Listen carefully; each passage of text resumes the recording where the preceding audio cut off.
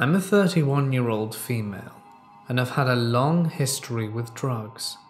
I started using heavy, hard drugs when I was 21. Now, I'm 5 foot and 135 pounds.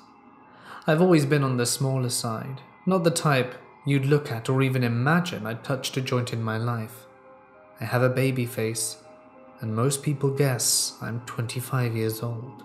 When I was 21, I looked like a preteen. A good example of this was when I was 18, my boyfriend and I went to Cincinnati Reds opening game, and the first 100 kids under 14 got a free bobblehead. Well, I received a free bobblehead. My poor boyfriend felt very awkward to say the least, but this is getting off topic. Just basically, I want to point out how I look young for my age. This event happened when I was 23, so I looked like I was 16. I was sitting alone on a notorious drug street in a very bad area of Cincinnati. This was incredibly stupid of me, but at the time I had this mentality that I run the streets.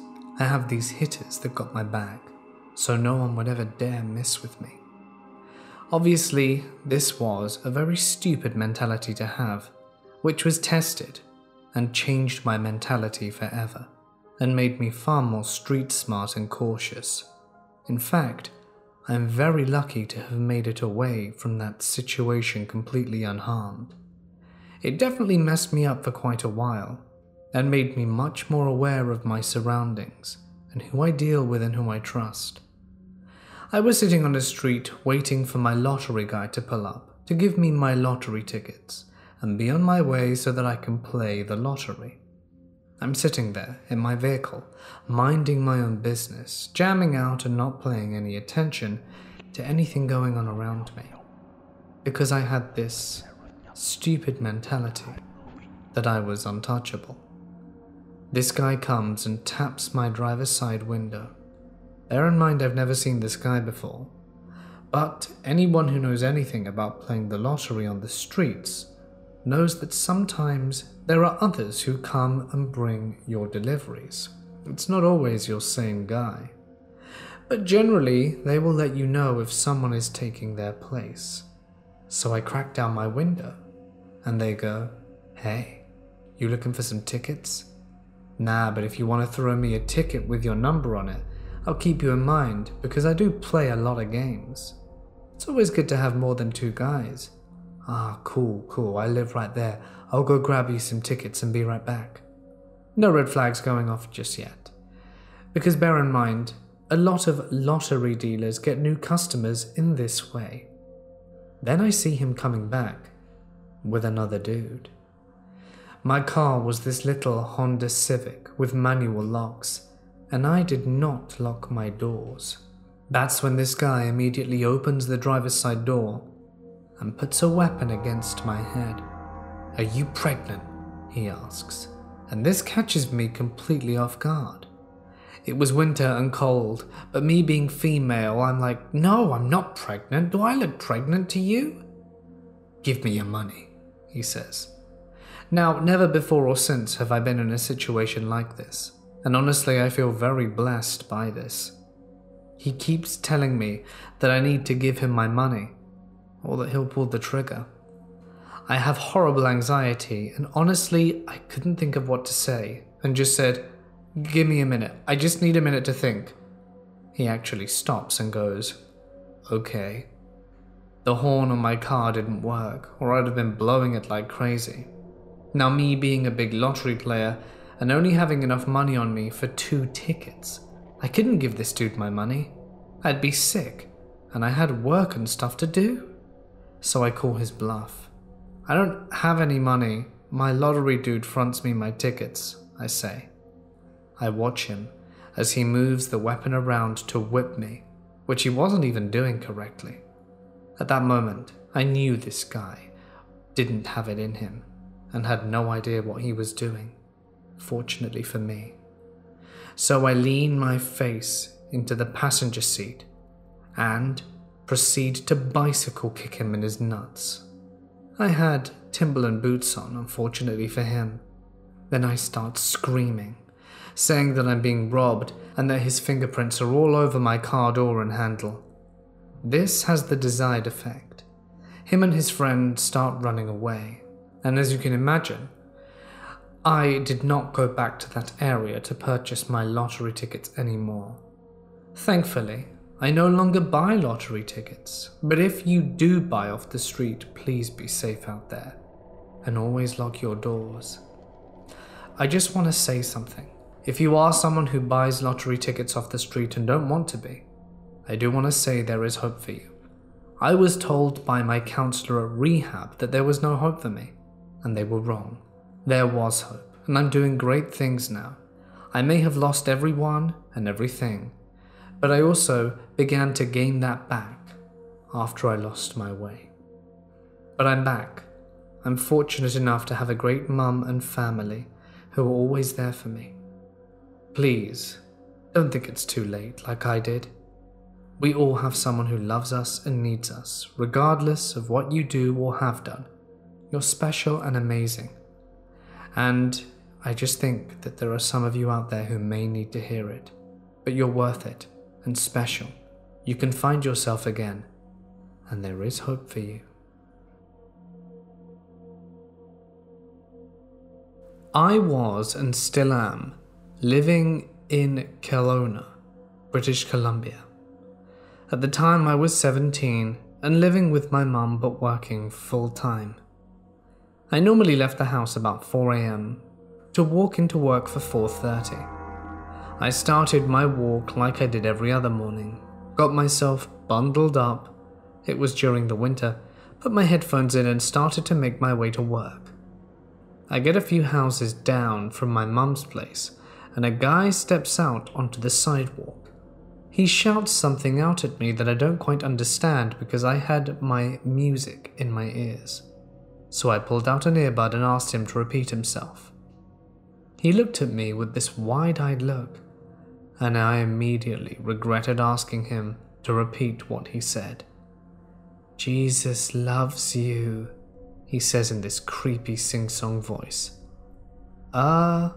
Thanks, I guess. "And Jesus wants me to take your life." At this point, my blood ran cold. The street was empty beside us. I was training in martial arts at the time, so I kinda shifted my stance, knowing full well I could get my ass kicked, but I still didn't want to show fear. I reached into my pocket and grabbed the pepper spray my mum handed me earlier for when I walked around at such an early hour. I showed it to him and screamed with all that I could to leave me alone. "Leave me alone right now, I'm gonna call the cops." "Jesus loves you." He said that, half sung, half in a mocking tone, and skipped like an excited child away from me. I walked down the road a bit further and called my parents on the house phone from my cell so that the ring would wake someone up. And when my dad answered, I practically shouted at him to meet me outside with my mum and bring the phone out in case he decided to follow me home. Upon getting there, I called the cops, and they told me something similar had happened to a girl my age, and she kept walking. But when she turned the corner, 3 other guys attacked her and nearly ended her life. Because it was so dark, I couldn't really make out the details about this guy. All that I could tell is that he was high or something. I stayed home for 3 days and refused to leave my house because it happened not more than 3 houses down from where I lived. The police couldn't really do anything as I didn't have a description, and they weren't sure if the attackers and taunting Jesus loves you guy were working together, or if it was just unlucky for the previous girl. This happened a long time ago, before cell phones were prevalent, and I was a mum in my early 30s who had just driven our kids to the pediatrician. The Macon, Georgia doctor's office was an hour away from our home, and I was taking the 2 youngest of my 3, then ages 1 and 3, to our scheduled appointment. Because we lived so far away, their office always gave us the last 2 appointments of the day, and we were grateful. The doctor had just built a new building off a fresh spur of the highway, so the location was quite isolated in every direction, but a very nice facility compared to his old spot by the hospital there. His new building was also pretty far back on the new lot, and my car, a black Jeep we had owned for 2 years, was one of only 4 or 5 cars in the parking lot when we got there.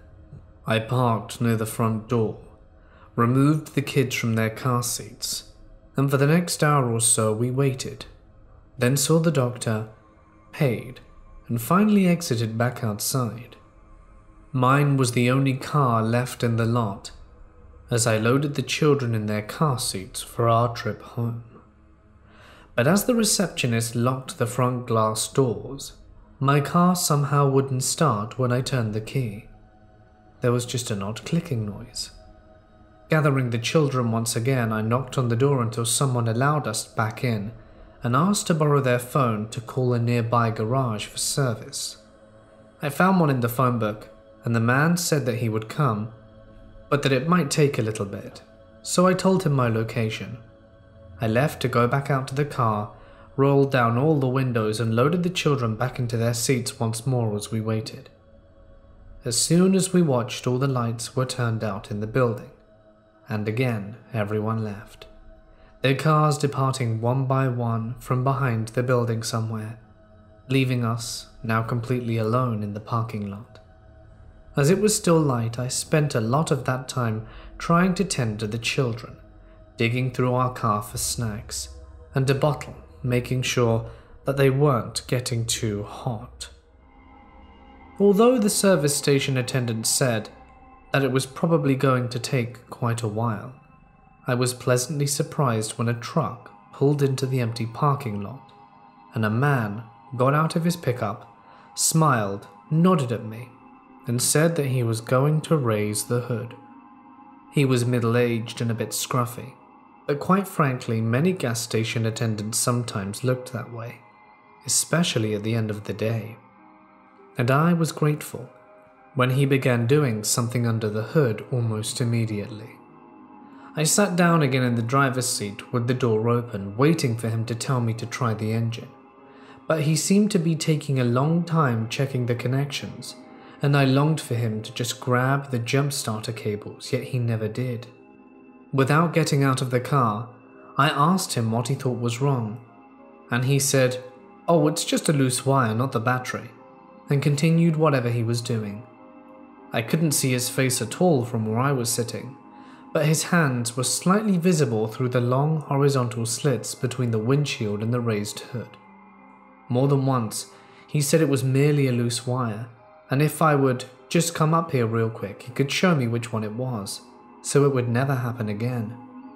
I remember kind of smiling and shaking my head, saying that sadly there was no reason to show me anything, as I didn't know anything about cars, and just thanked him and continued to stay in the driver's seat, again just waiting for the inevitable signal to try to start the ignition that was most surely going to come at any moment. At one point, I remember thinking that he was definitely flirting as he spoke, but I was trying above all else to be polite and kind, as he was indeed helping us. We were hot, tired, and miserable, and truthfully, I was distracted with the 2 young kids. Oddly enough, he was starting to sound a little more frustrated with me, because I wouldn't come up to look at the engine. I remember thinking that I certainly didn't want to make him mad when he left us there all alone, with the sun sinking so quickly. And then the strangest thing happened. Another truck suddenly pulled into that desolate parking lot, and as it did, the nice guy working underneath my hood suddenly slammed it shut, ran to his truck, started it, and drove away very quickly without even saying goodbye. I was both confused and a little anxious when he did this, because I didn't know who was now arriving. I even remember feeling a little frightened that he had suddenly left me alone with 2 little ones defenseless. Why wouldn't he at least stay and speak to whoever was parking next to me now? It certainly seemed the southern gentlemanly thing to do. I looked around and was very aware once again there were no visible cars on the road, nor homes or businesses nearby, and the sun was continuing to set quickly. As this new, unmarked pickup pulled up next to me, I got out of the car once again, this time more apprehensive. Upon exiting, though, he immediately introduced himself, and his name and voice seemed to match who I had spoken to on the phone earlier. He then actually called me by name, apologized for being so late, and finally smiled and stared towards the road, pointing and asking who the man was that had just left so suddenly. Relieved and unfazed, I smiled back in surprise and told him, "Well, I dunno. I thought all this time he was you." And we both laughed slightly. And then he grabbed the jumper cables, walked in front of my car, raised the hood, and started to work. I immediately sat back in the driver's seat once more, suddenly grateful that, with luck, the air conditioner would be blowing full blast shortly, and once again checking the children. While listening for the familiar words, "Try it," I had my back completely turned towards the children, when he surprised me by suddenly coming to the driver's side door. In the strangest voice he said, "Ma'am, is this yours?" And when I looked into his hand, he was holding a long, thin, dagger-like looking device that was about 1.5 feet in length. It appeared to be very old and covered with reddish dust. Yet, on one end, it had tiny circular small finger holes. It was as if it was a mix of a long thin sword and scissors oddly combined. I remember being amazed but not frightened, and I asked where he had found them. "Under the hood," he replied. I said, just matter-of-factly, that I'd never seen them before, but how weird it was that those things had somehow been stuck and undiscovered in my car for all those years, and shook my head in surprise.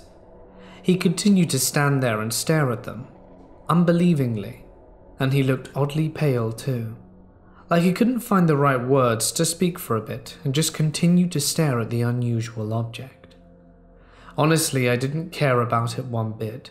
All I could think about was getting the car going, letting me pay him the cost, and leaving.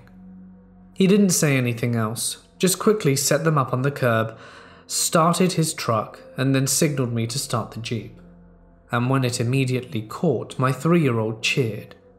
Gratefully, I turned on the air conditioning in full blast, rolled up the windows, armed the air vents back towards the back seat, and reached for my purse to pay out. I stood up and took a few steps to meet him so that I could hear the amount I owed. With both of our vehicles running, he came back around to my driver's side, but instead of handing me the bill, irritated me a bit by walking right past me and picking up the weird object once more. "Ma'am," he said slowly, "I want you to look at these one more time," and held them out for closer inspection. This time I moved a bit closer and actually really looked. In his hands, the item still appeared to be incredibly large, possessing an almost bayonet-looking quality, except for the strangely small 2 loops on the end. I'd never seen anything like it, and I told him so. As he held it, he spoke quietly and slowly to me, as if trying desperately to make me understand something that was somehow still going over my head. "These weren't hidden somewhere in the engine, ma'am. They hadn't been there very long at all, because they were sitting right on top. They must have just been put there." I shook my head and said no, and half smiled as I said, "But they're obviously very old and rusty." To which he pointed more closely and replied, "Yeah, but see how sharp they are? These look like they've just been sharpened." And when I looked down, he was right. The long, skinny, dagger-like shape was unusual, but by far the oddest quality was just how sharp it appeared to be.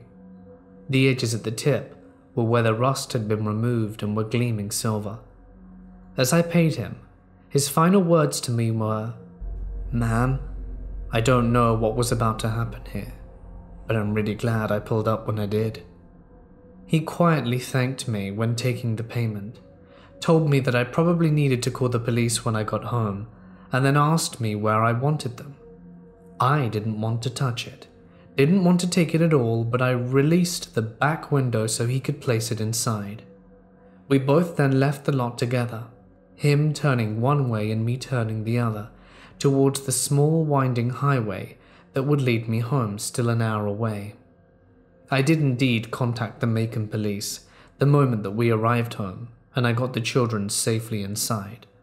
But although they listened politely, they declined when I offered to bring the scissor-like things to them later.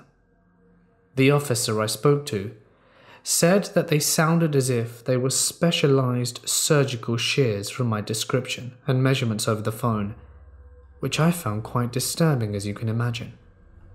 I remember wondering how he could even know that, why he would even say that. I had tried so carefully not to touch any of the surfaces, hoping they may be able to lift prints or test for blood if they wanted, but the story seemed to bore him a bit, and he didn't seem interested. His attitude insinuated as there was no longer an emergency, it was of no importance now. At the very end of the call, as if to wind things up, he did say it sounded as if I was very lucky, and that I might want to keep the shears for a few days, just in case someone from his office got back with me later. But that was all. I wrapped them carefully in newspaper, placed them in the brick storage unit behind our house, and they remained there for several more years untouched, until we moved away, and I finally, not wanting to bring them across several states, reluctantly threw them in the trash. Around that time though, if you look through old news reports, women were going missing all over Georgia. Some bodies were eventually found, but others remain missing to this very day. I have often wondered what would have happened if the service station attendant hadn't arrived when he did, if my children would still have a mother, if I still would have had my son and daughter, if I would have missed all these years with them. I guess I'll never know. But I learned something very important about myself that day. I've always felt that I was pretty aware of my surroundings, pretty good at reading people, and staying safe. But because I was exhausted and tired and hot and stranded in a different city, my common sense and intelligence simply left me for a bit and wasn't working at that time. And many of my friends and family still think that our car trouble that day and my lack of awareness could have easily cost us our lives. I grew up for the most part in an Australian city, but lived with my grandmother in a small country town in rural Australia for a while. This town was about a 25-minute drive away from a larger country town that we did all our major shopping in once a week or so. We go into this town to do some clothes shopping and pull up into the shopping centre car park, which directly connected to the entrance of the centre, with the closest car park only a few meters away from the entryway. 10 meters from that entrance, there was another entryway to a standalone store. The store was quite large with many aisles, and the cash registers right near the entrance on the left side of the door. We'd finished our shopping in the main centre and had gone into the other store to do some shopping, and my grandmother noticed a man who would come in not long after us and was floating around the entrance looking in very suspiciously. We were in an aisle about 10 meters from where he was, and me being the young, oblivious kid I was, didn't notice him and just continued to look at different shirts for sale. I moved further up the aisle, and every step that I took closer to the end, he inched a little closer towards us. I didn't notice this, but I remember my grandmother walking up to me and putting her arm around my shoulder and telling me to stay right next to her. I remember looking at an item and asking my grandmother how much it was, as I couldn't see a price tag. So I asked if I could go ask the cashier. She reluctantly agreed, but told me to walk straight to the counter and back. As I walked to the counter, he moved even closer to me. It was just left of the door, perhaps 5 meters from the guy, and I'm guessing he thought I was walking towards the exit. As I only changed my direction right as I got to the counter, all of a sudden, he grabbed me by my left arm and tried to pull me towards him. But as I just changed direction towards the counter, he wasn't able to get a good enough grip of me, and I pulled away quickly. He looked so startled and shocked that he just ran straight out the door and into a car just outside and pulled away. That was it. No number plate, no police, no nothing. My grandma grabbed me and we left. I can't help but think, what if this wasn't his first time? What if he succeeded after me? Or if I'd heard stories of children going missing before and after that he was responsible for? Did he spot me while we were shopping earlier and wait for the best opportunity to try it? I hate to think what could have happened and what may have happened after that day. But creepy guy, I now have a baseball bat, and I hope to not meet you again. I'm a 22-year-old guy from South Africa, and this incident happened about 2 years ago. You must understand that South Africa has been notorious for having a high crime rate, especially at night.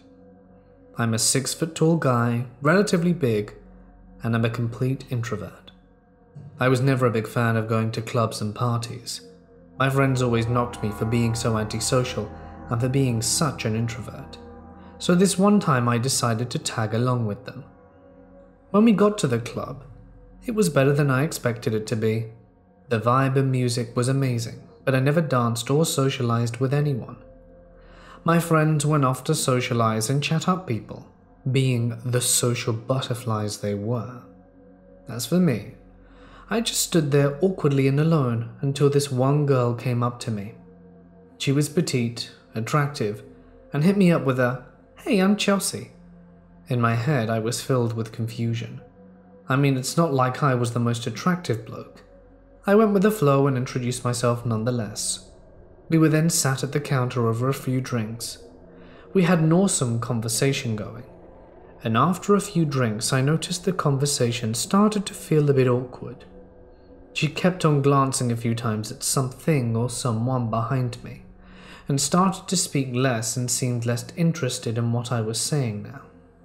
With me being in such a tipsy state, I didn't even bother to turn around and to see who it was she was looking at. And after a few more drinks, I had an incredible buzz going for me, and then decided to go out for a cigarette and excused myself from the girl I was chatting to. As I was outside, I could feel my legs being hard to move. My head became heavy, and I became lightheaded and dizzy. I thought it was just the alcohol. I brushed the uneasy feeling off and went outside, lit my cigarette, and started to browse through my phone. Then I could hear footsteps approaching me.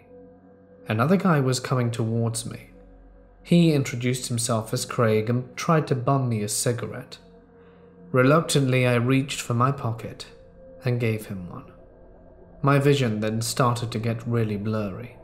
I was losing my balance and couldn't stand straight. Then I saw 2 more silhouettes walking towards me and felt a blow to the back of my head.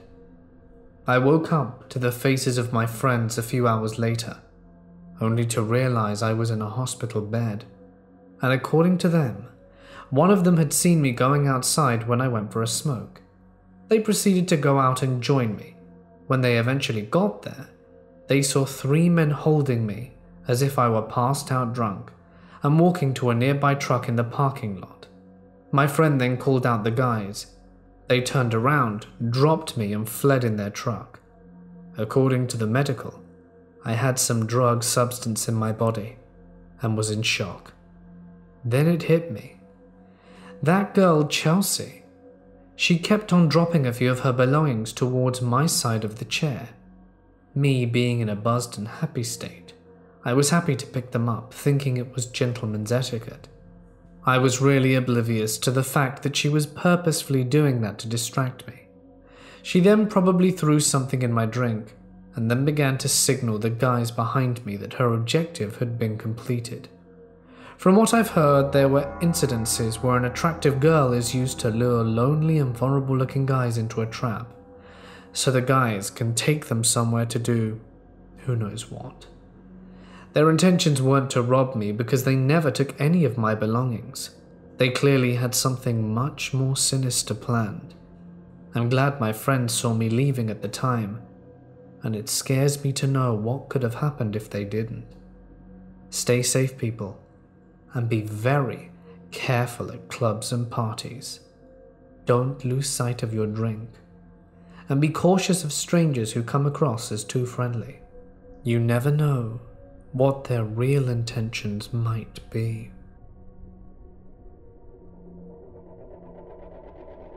I had recently gotten a job and had more money than I was used to having. So of course, being the fiscally irresponsible 18-year-old I was constantly online looking at Amazon and Groupons and just anything to spend my money on. I found a Groupon for a local pizza/game place just outside of the county of OKC, kind of like a Dave and Buster's, but with a pizza and dessert buffet, among other party place food items. The food was right past the hostess counter on the left, and to the right was a room with chairs and booths and anything to eat at. Typical arcade eatery things. Walking past the food and dining area was the huge back area with the games and a small roller coaster. I went with my older sister, who didn't seem incredibly into the place, but was content to hang out with me and just spend time together. Looking back, if I had a license, I may not have gone with her, and I shudder to think what would have happened. After playing the games we could and found interesting, she wanted to sit down and eat. We had gone on this simulated roller coaster ride with the double plastic seats and a screen in front of them, the kind that shakes and tilts and gives kids a good time without giving their parents a heart attack, on a real roller coaster.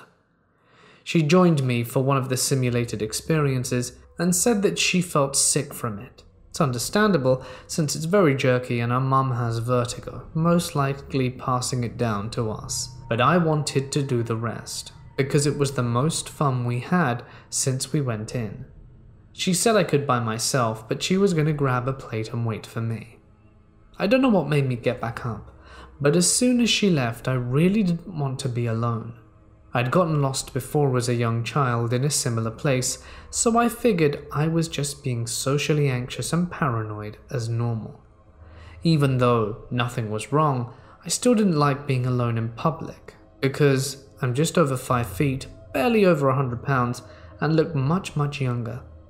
I got up, found her at the buffet, about to sit down, and hurried to grab a plate and a slice of pizza and a few sweet things.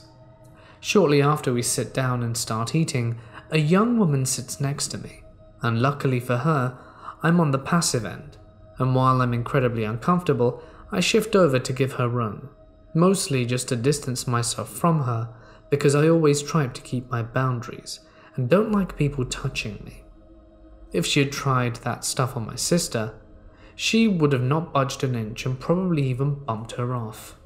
If it wasn't weird enough that this weird lady sat down next to me, she started acting like she knew us, saying stuff like, "I can't believe you guys left me back there. I was calling you. Wow, Erin, why are you ditching us?" All the while laughing like we tried to pull a joke on her, and she saw through it. My sister looks at me. "Do you know her?" Even though she's 100% sure that I don't, she just wants to establish we aren't friends and maybe she mistook us for them in some way. I shake my head. Okay, who the hell are you, woman? I'm sorry, but we don't know you. Please sit elsewhere, my sister said, her words polite but in a matter-of-fact tone. I should also mention, my sister practically raised me because we had a single mum, who, if she wasn't working to support us, was going out on dates to try and find Mr. Right. So my sister is amazingly protective of me and an absolute rock star when it comes to weirdos trying to make me feel uncomfortable. And she knows of my social anxiety and boundary issues, so this whole situation is not okay. Don't be silly, we went to high school together, this woman says, still trying to insist we simply forgot her. This raises huge red flags for my sister, because we moved around a lot from a young age and almost never stayed in the same place for over a year. Not to mention my sister attended high school in Hawaii, Oklahoma, and Louisiana, and I attended the same school in Hawaii and a school in Missouri, and 2 others in Oklahoma. We both attended the same high school a few years apart in a very small town, so small that even people in neighboring areas hadn't heard of it. The school that I uniquely went to was in a smallish town, and I dropped out when I was 18, because they were racist and sexist amongst other things. I stay quiet, my sister getting annoyed. What was the name of the school? My sister asks, knowing she'll never say the name of the school we attended. Oh, you know, we went together. We even had a few classes. Don't you remember me? She said her name was Bunny, and neither of us knew anyone personally with that name. No, I don't remember you. Which school was it so I can try and remember? My sister pressed, and the woman kept saying that we should remember her and tried to avoid the question. My sister then got fed up. You need to leave. We don't know you. You're making us uncomfortable. And after a bit more of trying to convince us we were wrong, she got up, half off through the door that looked to be employees only. And I didn't get close enough to see if it was the case, but the bathrooms were on the other side, and no one went near that door, save a few staff. It was a strange occurrence. We finished eating and considered telling the security guards, but since she was already gone and nothing actually happened, we shrugged it off and went home, not feeling like sticking around in case she was lingering. Writing this gave me horrible feelings looking back. If I'd been more independent and got my license and went alone, or if I'd have stayed at that ride and she pushed herself next to me and tries to force conversation, I would have been too awkward to say anything and might have let her go too far. What could her intentions have been? My sister feared she might be a scout for traffickers or something, because she kept repeating the same lines and looking around. Perhaps she genuinely thought that we had gone to school together, but in that case, why could she not say the name? I think it's just too odd of a situation to completely discount the fact that it could have had a very nefarious intention behind it. Back in 2007, I found myself working as a bartender at a now closed pub in my hometown. Not a job I particularly liked, but it paid the bills.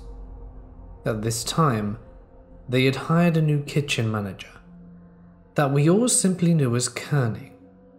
Kearney was a pleasant enough guy, mostly keeping to himself, but always stayed late to help the barman do our closing duties, so we all liked him for that. New in town, Kearney had yet to find a place of permanent residence, and I had recently lost my tenants, so someone suggested he asked me. He was considerably older than the tenants I usually took in, but having a streak of bad luck with tenants my own age, I thought an older man with a nice steady job may be a shift in the right direction, so I agreed. Kearney wasted no time and followed me home that very same night, only he wasn't alone. Enter Lawrence, the boyfriend of Kearney. Honestly, I hadn't even recognized he was gay up to that point, but was water off my back regardless. Looking back now, what really should have bothered me though was Lawrence's appearance. He looked like he had been sleeping on the streets, rather appropriately as I would find out later. Kearney moved in. Lawrence was there a lot too, and it was easy to know when due to his mobile ringtone sounding like the quacking of a duck. Kearney had some habits that were rather noteworthy to this story. In particular, he basically never closed his bedroom door no matter what he was doing in there. It was always open, and although he was a heavy smoker, he never once smoked inside the house. After Kearney had been living there for about 2 weeks, I had come down with an awful case of pink eye. This being highly contagious, I was given leave of absence from my bartending job, and therefore decided to go wait it out at my sister's for a few days. Apparently I didn't mind giving it to her. The day my sister was scheduled to come pick me up, I took a casual stroll into the bar that myself and Ben, a good friend from high school, at the time, co-worker, had been building in my house. And something caught my eye. All our liquor bottles were completely empty. Now, those who had been frequenting my house at the time would know that we weren't just talking about 1 or 2 bottles of brandy here, but bottles of whiskey, gin, vodka, snaps, liqueurs. Basically, it was a fully stocked bar that could host pretty big parties without requiring much in the way of additions. So I called Kearney in, asking him what he knew about this, receiving feedback that Lawrence and he had been on a slight drinking binge. Those were the actual words he used, and had left me both furious about the thousands worth of stock they had drunk out, but also slightly impressed that he was actually still alive. Regardless, I said that I would be dealing with this upon my return. So I'm with my sister for a few days, and on Friday I get a call from my local police department, asking me if I know Conrad Schultz. Ironically, even though I didn't, they finally add that I will probably know him as Kearney, and that I should probably come down to the station, as they had just arrested his boyfriend, trying to sell my camera equipment. So my sister rushes me back home where all my camera equipment was on display at the police station. It's on this visit that I'm informed that Lawrence was actually a Navy SEAL, who got dishonorably discharged before turning to a life of crime, and now had a rap sheet the length of the Bible. The kicker was that both he and Kearney were actually homeless men who had met at the Salvation Army. So Lawrence is in jail, and my sister drops me off at home more or less at the same time that Kearney gets home as well. Based on Kearney's accounts of what happened, he had turned Lawrence in himself, as he couldn't allow Lawrence to do what he was trying to do. Although I had appreciated his sacrifice, I still told Kearney that he would have to go, having been the overall cause of this. However, not wanting to leave the homeless man, well, homeless, I gave him until the end of the month to make another arrangement. Monday comes, and after having completing staff meetings, I walk home to encounter a very much free Lawrence sitting on the sidewalk across my house watching it. I confront Lawrence as to why he's there, and he tries to apologize before begging for money. Rather out of character, really. I dismissed him without giving him a cent. Now, I go back to the previous night. See, I had mentioned the staff meeting for a reason, as it was at this meeting where we had gotten a rather sizable list of liquor bottles that had gone missing from the storeroom, leaving us all suspecting each other. I, however, would not have to wait long to figure out who the real culprit was, as a few days later, I opened the garbage bin in my kitchen to see the missing bottles all empty and staring back at me. I decided to sit on this information for the time being, although I did photograph it all just in case, as I needed it for evidence later. I'd also called over Ben to inform him of the developments, as this was quickly becoming a detective game.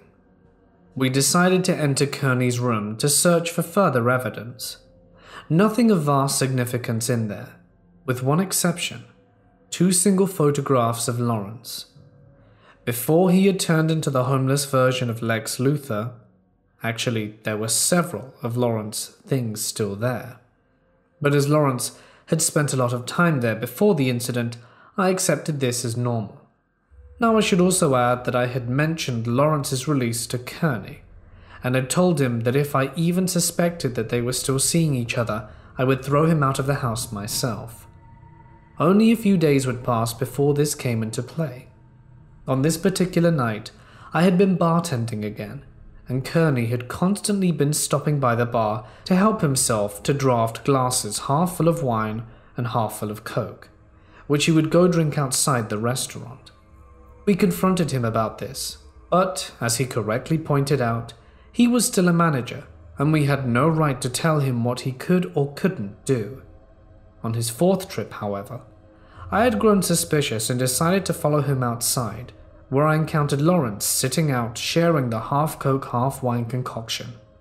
This annoyed me, so the next day I returned to the restaurant with photographic evidence that I handed over to the general manager, who was also a friend of mine. Although I hadn't physically seen it, I had heard the confrontation through the office door when he fired Kearney. Kearney left obviously upset, and apparently had no idea that I had been the one who turned him in.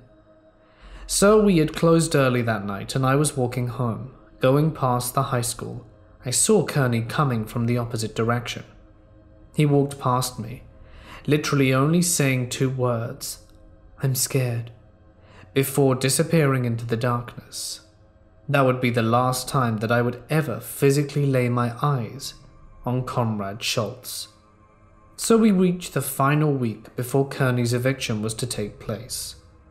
Ben had come to stay with me for that duration, as we both wanted to monitor the situation and make sure nothing else happened.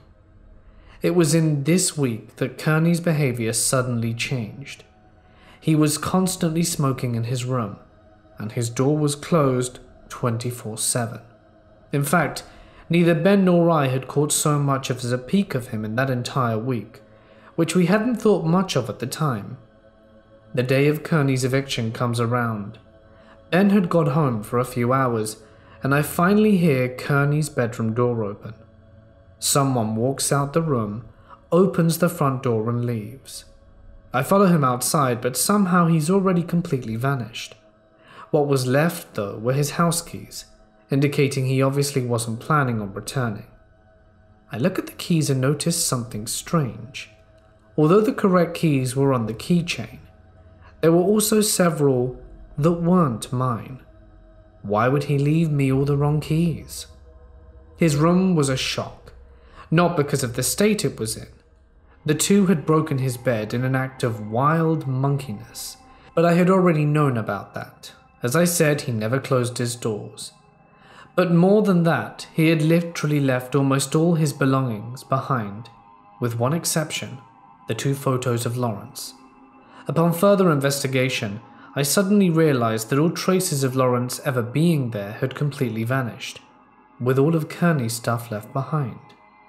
There was one thing of Lawrence's left behind though, his duckling ringtone, which it turned out hadn't so much been a ringtone as an actual duckling, which now strolled around casually in the vacant bedroom. We called him Neville. So Ben returned and gets updated about the developments, both of us thinking the way he left was rather weird, of course, and the whole thing had been very strange. It was only when I asked the infamous question that this all becomes a conspiracy theory. Did you ever actually see Kearney in this week? It was to our shock that we realized neither of us had, and suddenly started putting puzzle pieces together. The changing habits, Neville the duck, the wrong keys, only Lawrence's stuff being gone. It was to great discomfort that we both asked the question, who had really been living in our house this last week? During the last few days, Ben and I went on a mission, searching the town, crawling into drainpipes, trying to find any trace of Kearney's whereabouts, but they all added up to nothing. Comrade Schultz had simply vanished off the face of the earth. This wasn't the case with Lawrence, though. He was still around, having made some new homeless friends. We encountered him several times, begging on the streets, and every time I asked him, "Where's Kearney?" but he just acted like he'd never heard of him. The last time I would see Lawrence was across from work, attempting to break into a car. I called the police on him, and they arrived rather quickly, arresting him on the spot.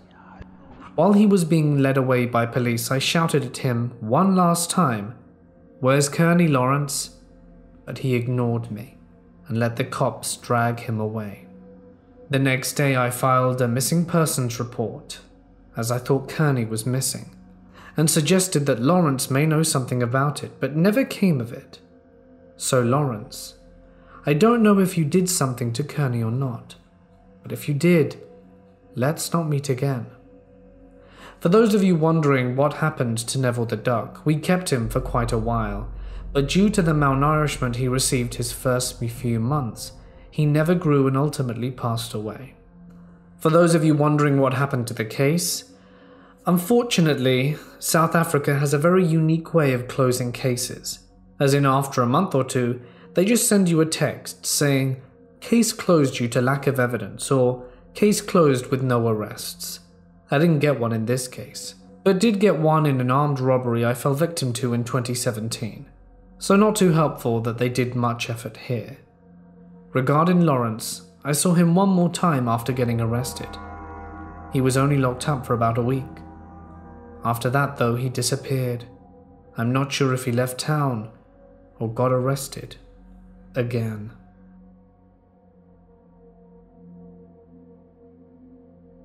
I live in Melbourne, and at the time I was living in a small flat near a popular street called Chapel Street that has a pretty busy nightlife.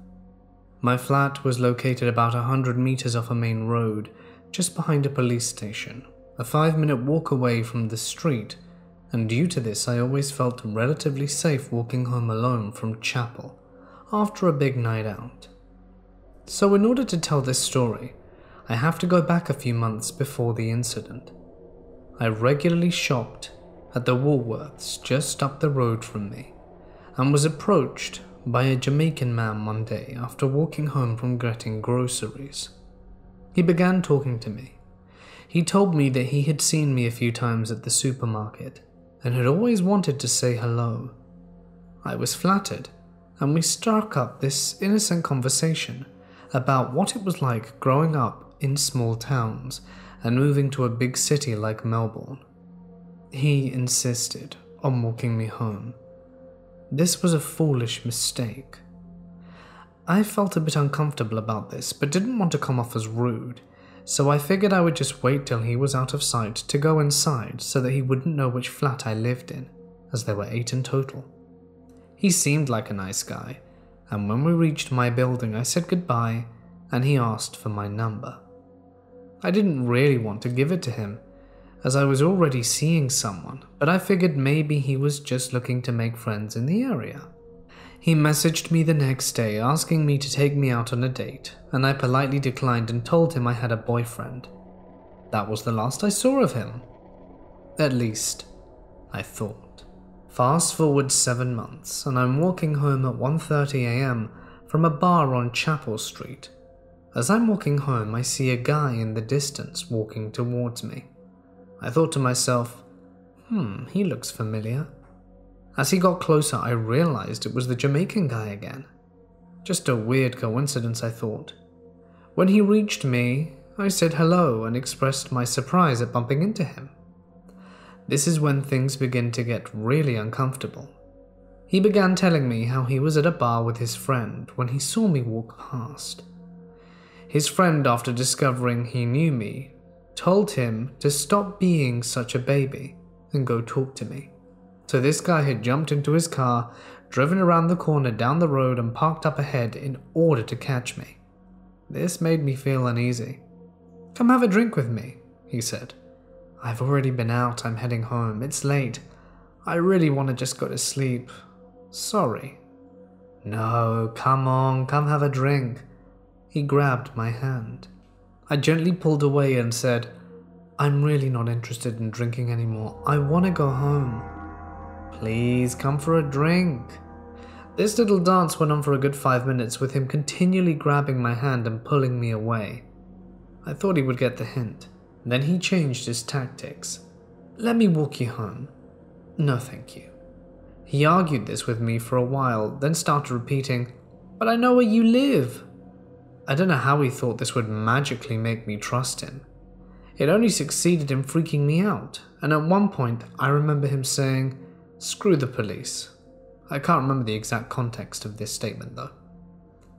We argued for a good 15 to 20 minutes before I gave in, a little worried what would happen to me if I flat out told him to piss off, and he ended up walking with me. As we were nearing my building, I had decided I really should say something to get him to leave before he saw which flat I was in. Just as I was about to talk, he said he should go back to his friend. I was completely relieved but still shaken. He asked for my number again, and I didn't want to say no because I knew he wouldn't take it. And I didn't know if he would get aggressive.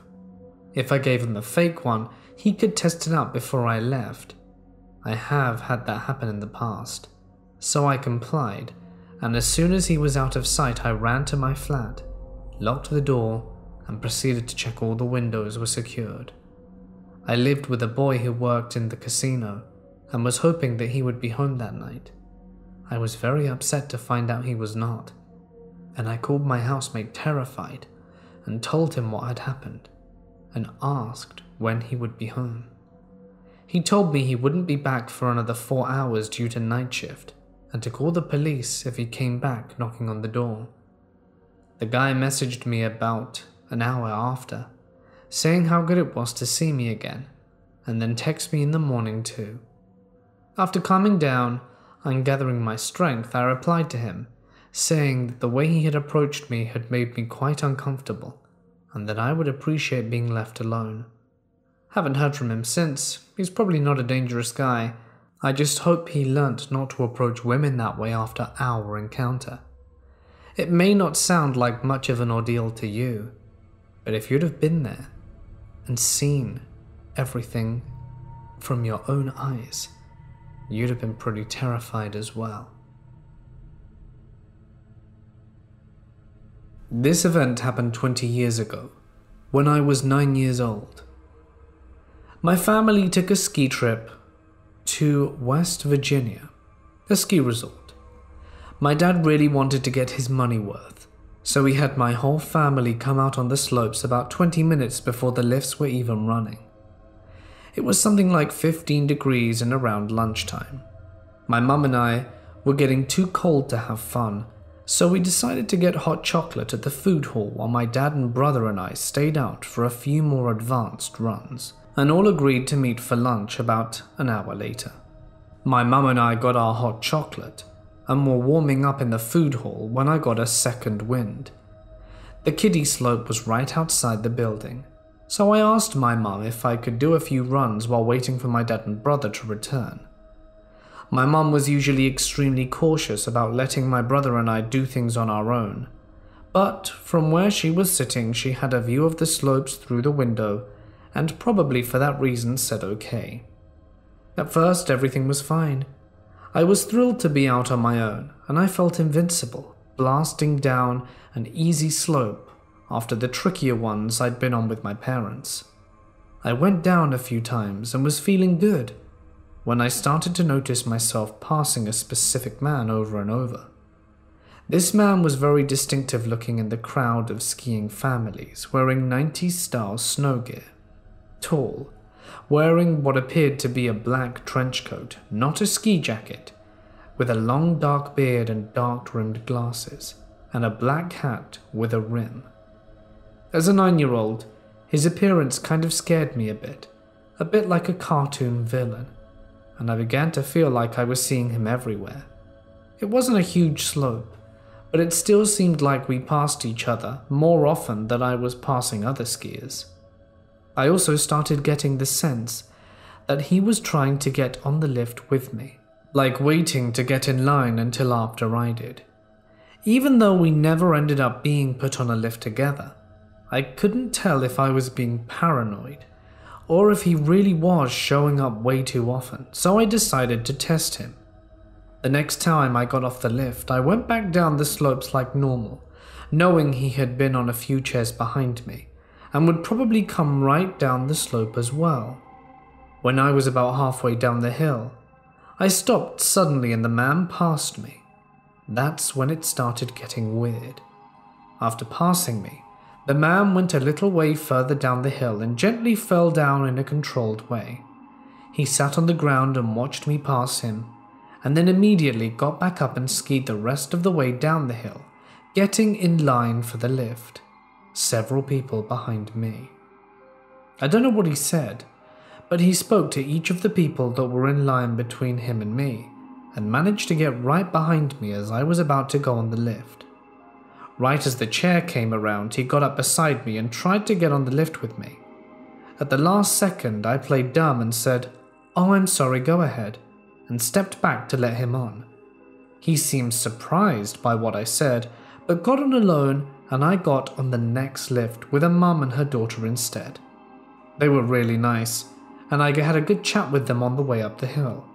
For some reason, I was too stupid and shaken up to tell them about the man.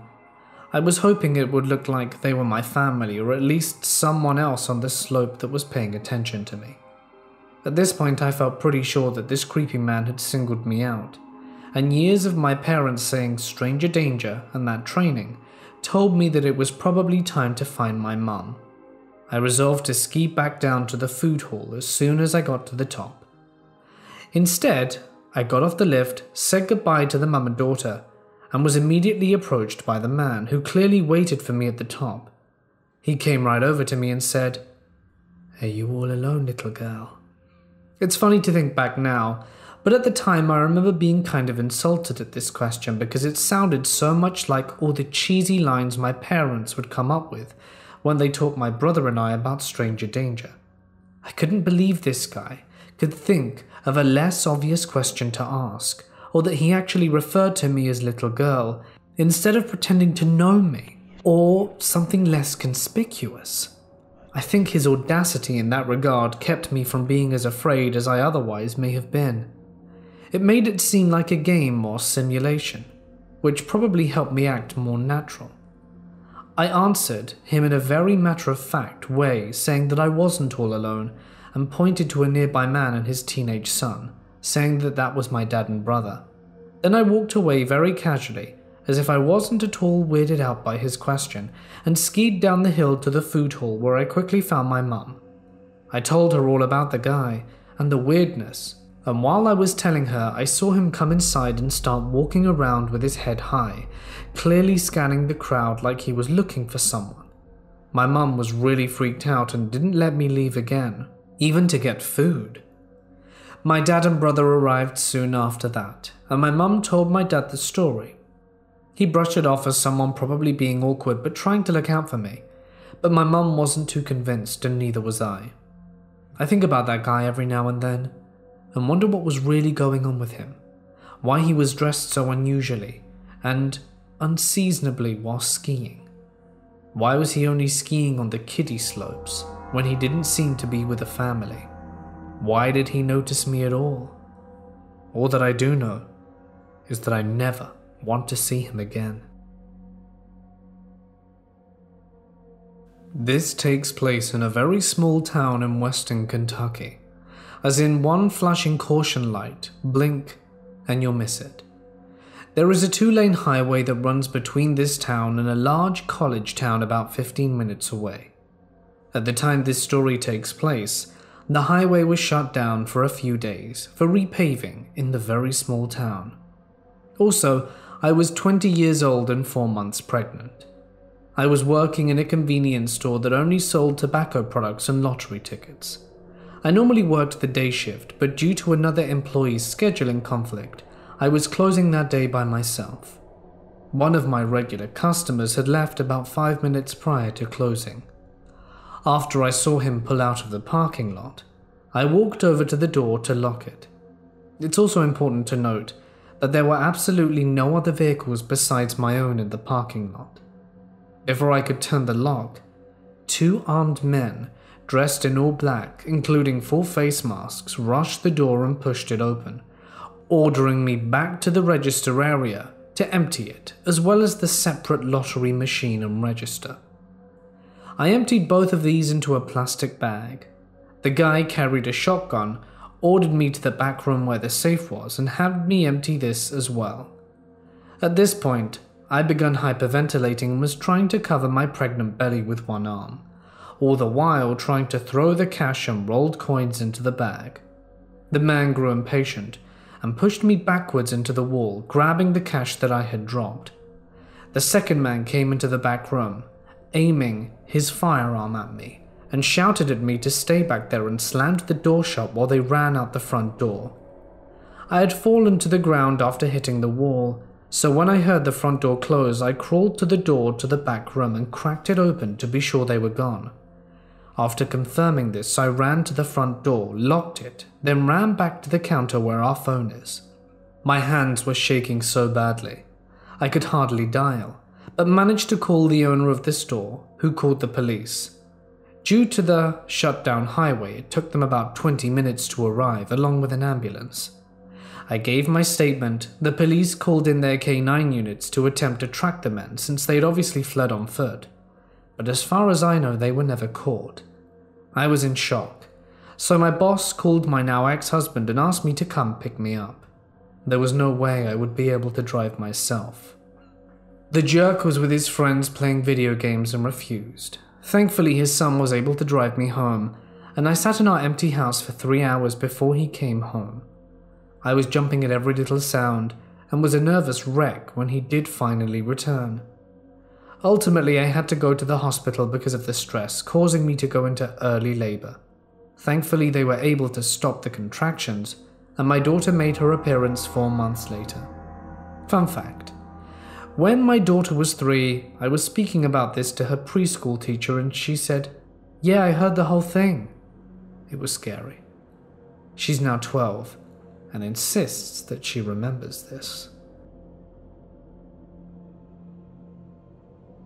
When I was 11, I lived very close to one of my friends called Anne. She had a little brother named Matt. During summer vacation, me, Anne, and Matt would always hang out pretty much every day.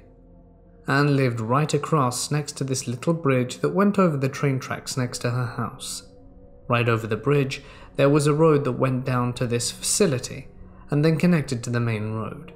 I'm not entirely sure what this building's purpose was exactly, but it was some sort of financial advisement building. Since we were curious kids, we would sometimes go snoop around there, and we found this shed right behind it. This was an epic find for us as it became our clubhouse. There was pretty much nothing in there but rusty nails, and it was always unlocked for some reason, but we thought it was cool, and we would meet there almost every day and just hang out, even if there was nothing special to see there. Now one day, I had come to Anne's house, and we were heading down to our clubhouse as usual. Then out of the blue, this random man comes out of nowhere and starts walking towards us. It's obvious we were going inside the shed. Matt's hand is on the doorknob. I'm the eldest of us, Sam being a year younger than me, and Matt 3 years younger than I. So I was sort of the leader. "What are you doing?" he asks. He seemed mad for some reason. Of course, we had no explanation. We were kids that didn't understand private property and had just found this cool shed to hang out in. "Nothing," is the only thing I could utter. He starts lecturing us about it not being okay and kept talking about the important things in there and that we weren't allowed to go in. He made it seem as though he worked there, even though he'd just come from the opposite direction of the facility. I now realize he was rambling, but it seemed very justified to us because we were scared as hell. It was just weird because I knew that the building was closed. It was Sunday afternoon and all the lights were off, but he spoke with such authority we just listened in straight up fear. He then started demanding we come with him and starts walking further down the street, saying he's going to call the cops if we don't come with him right now. We're scared out of our minds and just follow this grown-up, thinking we've committed some sort of serious crime. He leads us to his house, and we kind of stop outside, because we've been lectured about going with a stranger, and all that since we learned to talk, so it felt wrong and we were hesitating outside, Anne holding her brother's shoulder warily. Our savior then comes. She's walking her dog. She doesn't even say anything. I don't even think she saw him, but he just closed the door when he saw someone coming. I remember his face so well when he saw this random woman. We were so scared we just ran home immediately after he shut that door and never crossed the bridge again.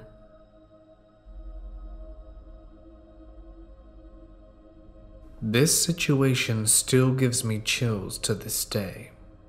I lived in a sketchy part of the neighborhood, but I had never had a job outside other than helping my mum. So I was very naive and gullible at the time. I was out of high school and looking for work.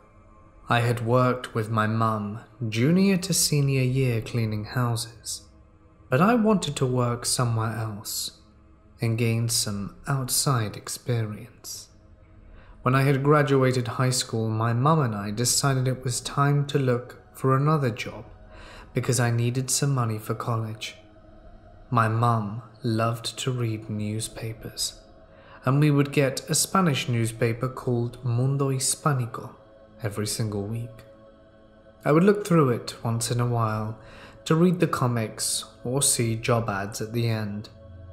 One evening, I was so determined to find an ad that paid well and was something else that would give me another set of working skills.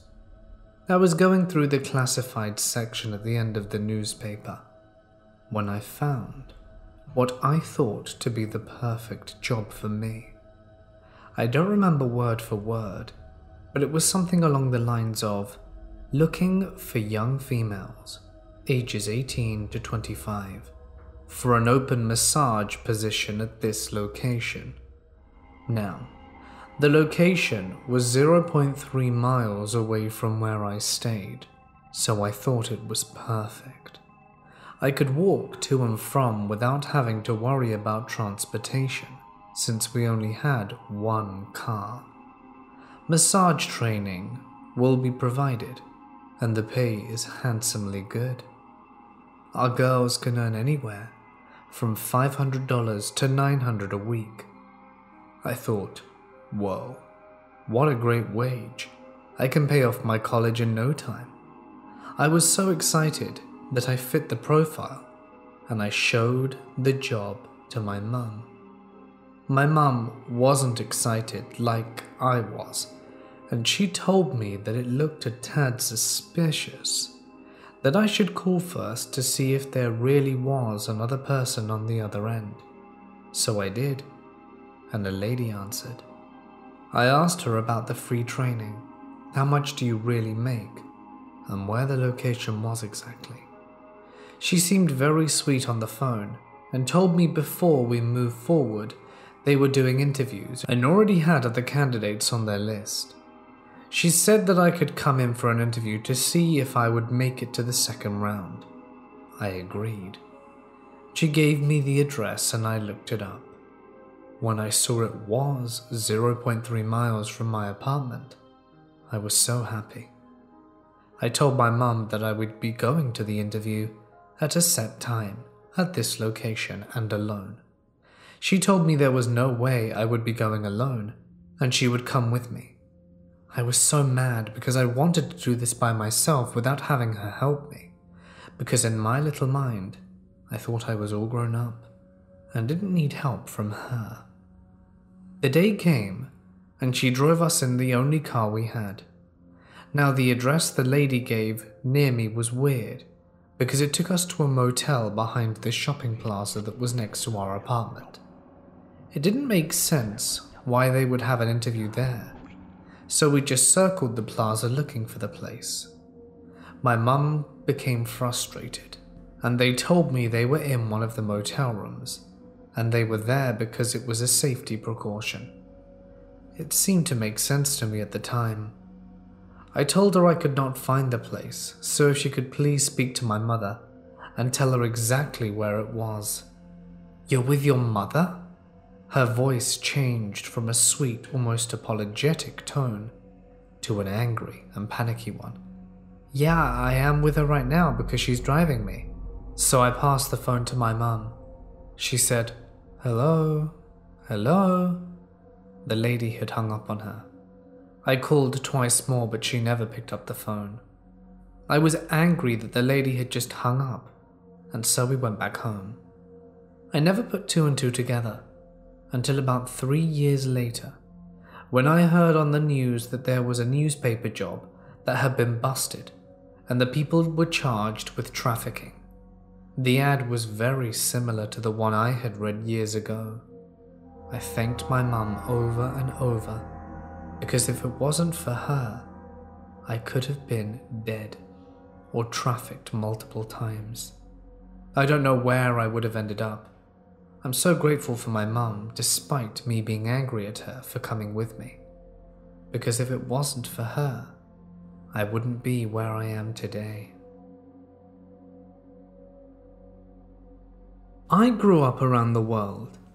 My parents were divorced, and they had joint custody, so I lived every other year with the other parent.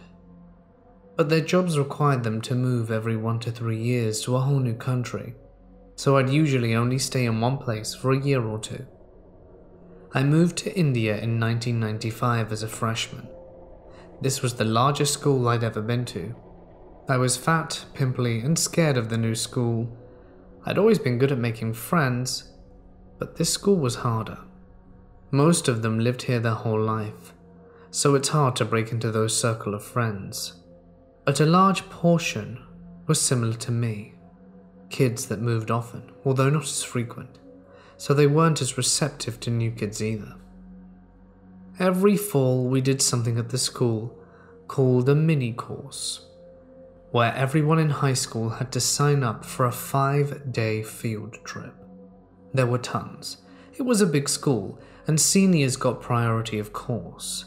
Some trips were like sailing the Ganges, or hiking some mountain, or riding trains to Agra. I can't remember, except the 2 I went on. In freshman year, I went rafting the Ganges. It's exactly what it sounds like. 6 kids in a raft, with an experienced rafter, and we went down different portions of the Ganges and camped in tents. There were 2 sophomores, RJ and Steve, and they were snooty rich kids, pompous and arrogant. They seemed to take a real liking to picking on me. I'd been picked on before, but this was rough. One morning they tied my clothes together and threw it in the water, tied it to a branch and stuff like that. The chaperone was kind of a jerk too.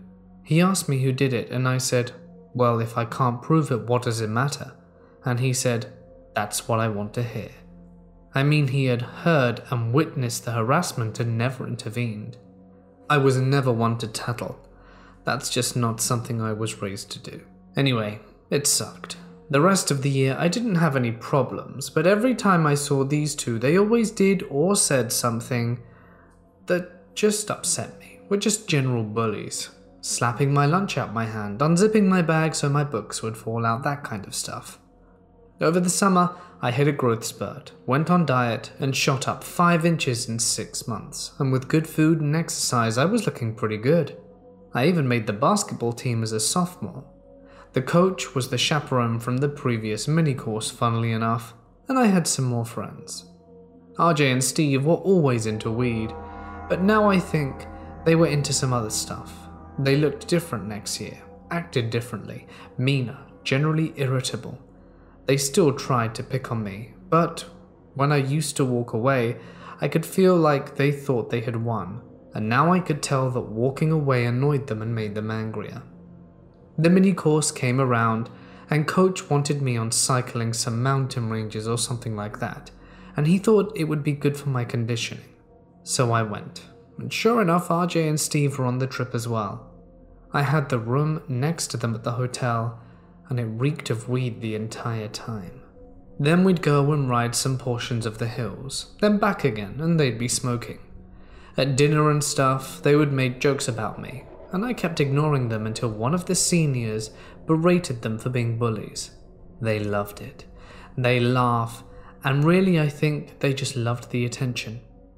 Going up to my room, I saw them in the hallway, and they threatened me that if I told the chaperone that they were smoking weed, they'd stab me. And I said, "Haven't told them yet. Why would I do it now?" Next morning, I was going to hang back and pick up stragglers since I was riding pretty well. Usually, it was some freshman or less athletic kid in the back. This time it was RJ and Steve. I slowed down for them and told them we only had 10 minutes to get to the stop. Steve, in response, threw a stick at my wheel, then they both sped off laughing. It didn't do anything, but they were laughing as they went around the corner and out of sight. Then I heard, "Oh, and stop." As I came around, I saw them both falling off the mountain and into the trees. I slowed down, looked over the edge, and I could see a branch poking through RJ's arm. He was looking up at me, then down, then up, very confused, and I couldn't see Steve. For a reason not known to me today, I didn't do anything. I kept riding. I don't know why. I was raised to always do the right thing and help people, but at that moment I felt like they deserved it. I know they didn't, but I thought they did for some reason. It was a real battle in my head. I got to the top of the mountain and the chaperone asked if everyone was okay. I said I think so, but I didn't see Steve or RJ. I was still unsure why I lied. It was a strange sensation. It was so natural to me, I didn't even feel like I was saying it. The chaperone rode back down the mountain to find them. The other chaperone guided us back to the route we were doing. When we got back to the hotel, they were loading RJ and Steve into a van. This was about 2 hours later. It wasn't an ambulance. I guess the van was faster. They were bloodied and black in some spots. Steve, whose whole head was wrapped, and when he leaned forward, blood would pour onto his nose like a faucet. Then the Indian guy would push his head back, and I looked right at RJ and didn't say a word. He was on morphine or something, was completely out of it. There was so much blood on his pants and shirt. They both came back after Christmas break. RJ before Steve. RJ's arm was still in a cast and his foot was in a boot. Steve had a scar between his eyes where he fractured his skull. It was pretty bad. Something you don't forget. His skull didn't look like it set right. Like it had shifted. But it wasn't as noticeable as his scar. I heard them talking to girls sometimes, saying how the morphine felt so good, and that they should switch over to that. In general, they didn't seem to act all that different. Anyway, a number of years later, now in my adult life, one of these pair actually wound up getting a job at a company that our company had just acquired. When I was talking to my VP, they told me that one of the pair had actually wanted to talk to me, as when they went down, they were expecting to see me. Anyway, I obviously didn't have any intention of going over and seeing what he wanted, and I, for the most part, tried to put it to the back of my mind. Then in 2015, I had to go over to the acquired business for some work, and the thought hit me, and I thought that maybe I'd just pop in to see what it was that he wanted to ask me 3 years ago. But when I spoke to the project manager, they told me that he had a plan not to get fired, and that he'd made a real mess over at the company. I mean, his firing was inevitable, and once he did, he went off the rails, got back into drugs, and ended his own life. I tracked him down on LinkedIn and Facebook, and it was true, he had passed. I do wonder though, what his plan to not get fired was. Was it perhaps trying to apologize to me? Who knows? I lived really close to my school when I was a kid, and there was this big thing for us to play in. So naturally I always went to play there in the evening before supper, or just any time I was bored. It was surrounded by a lot of houses and a busy street. so it was a safe enough place. One day, I went with a friend of mine who was about a year older than me. We had 2 schoolyards, one for the older kids and one for the younger ones. The big plastic thing was in the younger kids' yard. There was a small corridor that let us go between yards, and as we were playing, I see this guy wearing a hoodie with the hood up slowly start to walk into the yard we were in. We stayed there for about 20 minutes with the guy, but I felt something was off. I was too young to really know what to do and imagined he would leave at some point. The problem was that he was slowly walking around a wall blocking all the houses from seeing him and was much closer to the exit than we were. I will always remember watching him nonchalantly kick a pizza box round as he made his way closer. As I turned to my friend to tell her that we had to leave, because I felt like there was something really bad that was going to happen, I heard my father bellow my name and saw him running the length of the schoolyard towards the door with my neighbor in tow. My father was in his 60s and took his car everywhere, and that was the first time I saw him really run. The guy bolted, and my father trailed after him. My neighbor brought us to my friend's house, as they all knew each other, and we stayed there until pretty late. I remember her mother trying to explain to us exactly who that person was, and I was terrified. My father, my neighbor, and my friend's father both tried to find the guy. I can imagine how scared they must have been. He's quite tall and intimidating along with the neighbors. The scariest part is that I still have no idea how my father knew, as the guy wasn't visible and I lived a few houses down from where we were. I'm sure that he saved mine and my friend's life that day. A few years ago, I went to a motel with a few friends. There was a restaurant right in front of the hotel. It was literally in the same parking lot. My friend and I, us both being girls, went to the resto bar around 2 a.m. It was open 24/7, and some of our guy friends waited for us a bit further in the parking lot. We couldn't see them from the inside though. We get to the resto bar and I feel a creepy vibe right away. There was only one employee, a girl in her mid-20s, and us 18-year-old girls and a creepy dude sitting at the bar. The guy looked up at us, up and down with a smirk. The girl was just standing there, stiff as hell. At some point she said, "That's it, I'm calling the police." My friend and I looked at each other, confused. The guy got up and got closer to her.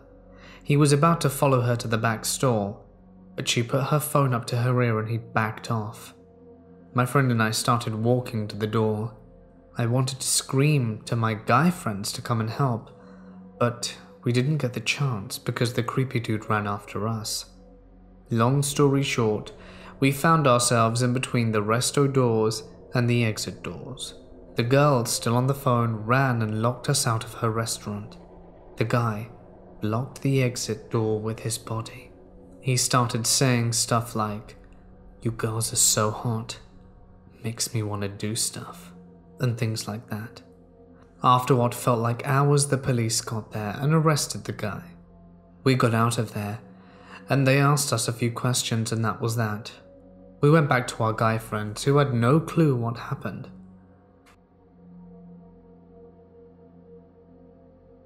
My friend and I, both females, met up first time back home from college. It was a surprisingly nice day outside in the middle of winter, so we decided to get lunch and eat outside. We found a park that had no one there, and we were sitting at a picnic table catching up, when I see a scruffy looking guy in a large work van with no rear windows pull up into the parking lot.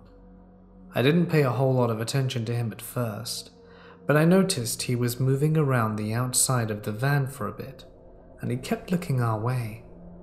He finally walked down the sidewalk towards us and passed by our picnic table and walked around the back side of the restaurant building to look down the hill on the other side of it. very obviously casing out the place. He walked back to his van, and me and my friend were discussing what we were going to do while I watched him open up the back of the van and begin to dig around it. He made a call on his cell phone, and a few minutes later another male pulled up in a different car. He got out and started talking to the first guy, who, not very discreetly, pointed in our direction. They immediately began walking towards us, and my friend and I scooped what was left of lunch and fast walked out of that place while keeping an eye on them. One of the times in my life I could literally feel the hair on the back of my neck standing on end. It could have been nothing, but even now I feel pretty certain that they had something planned, and I'm glad that we left. I was just in Cuba with my family, and we took a tour of the city. There were people asking for things, which was completely fine, but there was one man who was quite clearly drunk off his arse, swaying and carrying around a beer. He was being very aggressive and standing right up close to us, poking us for things. It escalated to the point he started grabbing at my sister's baby when he was feeding him, so I got in the way and stopped him. There was an extremely kind Cuban lady who stayed with us and told the guy off. Extremely kind, considering our tour guide was nowhere in sight. The man proceeded to yell at her and then began ripping wiring out of a garden and was trying to hotwire two 220-volt wires, which was our cue to get the hell away from him. I'm extremely grateful for that lady and watching over my family and making sure that he stayed away. He even got pictures with her and made sure to give her a large sum of pesos as a thanks. I'm a 23-year-old male from the UK, and like everyone, I have a story to tell, and this one is 100% true. But first, allow me to put things into some context. At the time of the events in this story, I was 13. In fact, I had only turned 13 weeks prior to the following event. This happened to be my hometown, a small coastal town on the southwest coast of England, a place where I no longer live. I moved not because of the memory of these events, but because of work and my love life. On the night these events began, my group of neighborhood friends and I gathered, like we always did, to play a game called Manhunt. It's a bit like hide and seek, but when the manhunter catches you, you join his or her team. There are two other types of ways to play this game. There's flashlight manhunt, where the manhunters use flashlights to catch you, and if they keep you in the flashlight beam long enough to count to 5, you're on their team.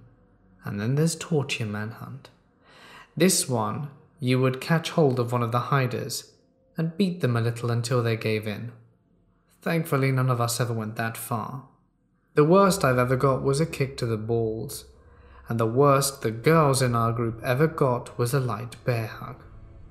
The torture for them was being hugged by us guys, as we had for the most part all grown up together, so they give in because of the awkwardness more than anything.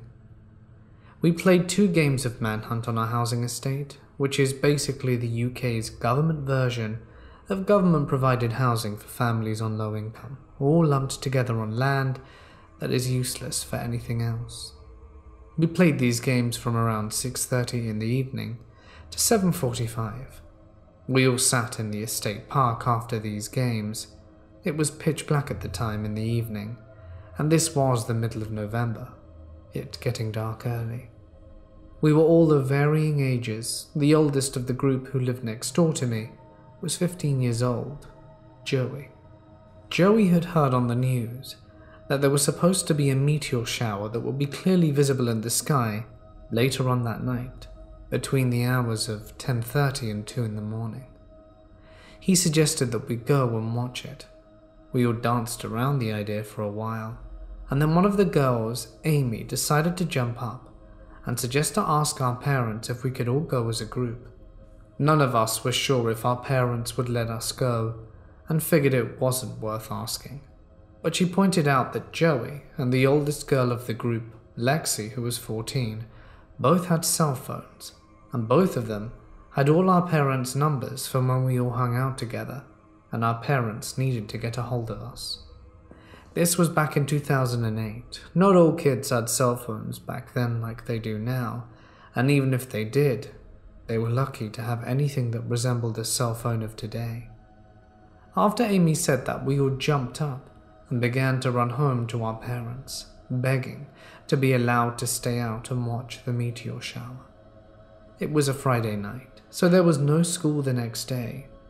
Joey and Lexi stayed in the park and called their parents from there. I walked with my then boyfriend Callum. I'm bisexual and have known for some time at this point. He was 13 and had only been 13 for a short period of time, as he had his birthday 2 weeks after mine. We'd started dating each other 3 months after he and his family had moved, 6 months before these events. He'd asked me out. He was thin, had a mop of shaggy black hair with pale skin and was shorter than me, with brown eyes your heart could get lost in. I was only 13 and never had a boyfriend. I had one girlfriend, but that didn't last, nor did we get serious, so of course I said yes. He too was bisexual, but he didn't want to tell people about us, as he felt it would be weird for both of us to like girls and each other, and he felt like no one would understand. Believe it or not, things weren't as politically correct back then, nor were people as accepting. There was still a lot of homophobia around, in our town at least, and especially in our high school. We walked slowly down the hill to our street from the park, just talking about what we had done in our English class at school that day. When we rounded the corner to begin walking down the street, Callum stopped and grabbed my hand. I was confused. It was the first piece of affection he had shown for me all night, and it was in a public place, which wasn't like him at all. I looked up at him and saw him staring off up the street ahead of us, just beyond the turning to the street we lived on. In a patch of grass was a street lamp. He was looking at the street light. "Can you see him?" he asked, his voice trembling a little. "What?" I said, and looked at the street light. And he was right. Just beyond the glow of the light cast by the street light, a man was standing in the shadows. He just stood there, not facing us at first, but he must have become aware that we were staring at him, as in the light we saw him turn to face us. I could feel his eyes on me, looking right at me. I felt like they were looking into my very soul, and Callum's grip on my hand grew tighter. I then noticed the orange/red circle where his mouth would have been. He stepped forward into the light, blowing a cloud of smoke from his mouth. He didn't say anything, but carried on staring. "Do you think he knows Jake?" Callum asked me. Jake was a guy who lived in the house that the guy was stood next to. Jake was in college, and it was common knowledge that he was a pot dealer, a man with no morals. He even tried to sell it to me and Callum once. He seemed to be one of the only 2 people on our estate who guessed we were a couple, as he called us lovebirds when he tried to get us to buy pot from him. Jake was a strange guy, but was harmless enough. He was pretty much a hippie. I don't know. I said to Callum, "Maybe?" Although this guy under the streetlight didn't look like the type of person Jake would hang out with. This guy wore a dark, full-body tracksuit and a baseball cap. The guy stuffed out his cigarette against the metal post of the streetlight, chucked it to the floor, and walked towards Jake's house, disappearing behind the hedge that led to his backyard. I heard a sigh of relief from Callum. "I'm so glad you were with me then," he said, squeezing my hand. "Let's go," I say. "Yeah," he replied. Although we weren't telling anyone about our relationship and not being affectionate in public, we walked down our street holding each other's hands, only stopping when he let go to walk into his house and I to mine. We didn't think to tell anyone about the creepy guy with the cigarette. All of our parents said that we could go watch the meteor shower, so long as no one drank any alcohol. But of course, When you tell kids that age not to do something, it's a sure bet they are gonna do what they were told not to. We all met up at the park after getting confirmation from our parents and decided to go to the top of the hill, called Duckett's Hill, as it was a well-known landmark. Not for any special reason, it just had a very good view of the marshland that surrounds it. We walked to Duckett's Hill and settled on the top. Joey and a friend of ours called Tyler started a bonfire as it was cold, and it was a chance to have a real kids-only get-together. Amy and her older sister Faye had taken 4 bottles of some cheap, nasty wine from their parents' wine cooler and decided that we all needed to drink some. I decided not to, because I felt like someone needed to keep an eye on the fire with a sober eye, and I had this horrible feeling in the pit of my stomach that the creepy cigarette guy could turn up and start watching us. As we waited for the time to go by, we all sat around the fire Joey had built up, passing the wine bottles from one person to the next, all of us taking a sip each time except for me. I passed it on to Callum, who sat unusually close to me in front of our friends. He was so close, he could rest his head against my shoulder, and if the wind was in the right direction, I could smell him, a mix of Lynx Africa deodorant and the cherry-scented clothes detergent his mothers used to wash their clothes. It's a smell I'll never forget. Somehow we got onto the subject of who in the group would make a good couple. This left me and Callum a little uncomfortable, as you can imagine.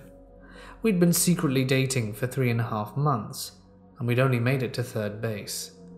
And our relationship was, as all relationships are at that age, pretty fragile. Amy, who was 12 and the youngest of the group, Tyler, Faye, Callum and me were all 13, pointed at me and said, "So who would you date out of the girls here?" I look around at everyone sheepishly. "I dunno," I said, shrugging. Everyone groaning in disappointment, even Callum did. I later found out he was genuinely interested in who I would be dating in our group if not him. Before I could show my nervousness, I blurted out, "I mean, you're all pretty hot. It would be hard to choose." This was a lie.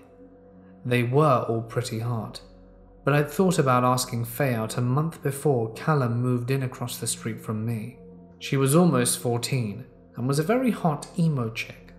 All of us in that group were skateboarding emo types, although me and Callum were the only guys who didn't have the typical emo hairstyle.